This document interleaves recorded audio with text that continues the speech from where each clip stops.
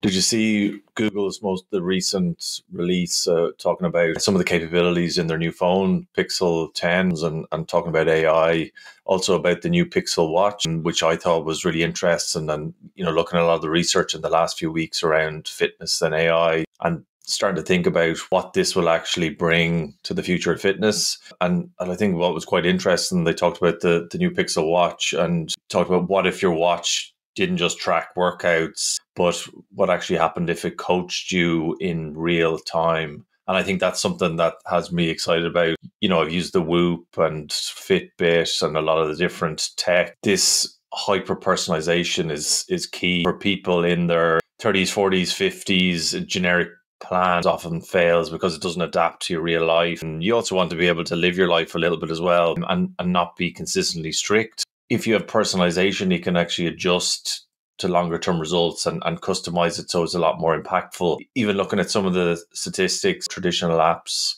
you're going to get 1x engagement. A lot of people will fall off. Where if it's going to be more personalized, people are going to more consistently use it and adhere to a plan. More people are going to be more consistent and they're going to see better results. When you look into what's going to drive this as well and how Google's the AI engine, I use Gemini myself, but utilizing these insights to be able to give you real time changes or daily on that particular day. People using HRV or heart rate variability with different apps.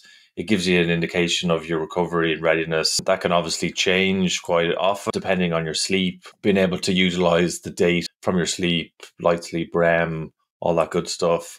And then also in terms of tracking your daily movements, so intensity of workout. So if you're doing a lot of workouts or do something in the particular morning, or that could be strenuous, you could adapt that workout. If you have something on later in the day, maybe it adjusts your workout based on those real-time insights as well. So for me, the new Pixel Watch is going to be really interesting, giving you personalized fitness plan. Even for myself, you're planning in cycles or meso microcycles, looking for a week or month out. And for a lot of people, these can be static plans that they're just following rigorously, where if you have it personalized and it's based on the real-time insights of HRV, sleep, it can make adjustments or, even on stress levels as well to modify your plan, prevent overtraining, and then also being an integrated coach in that to better leverage things. Exciting times in that regard.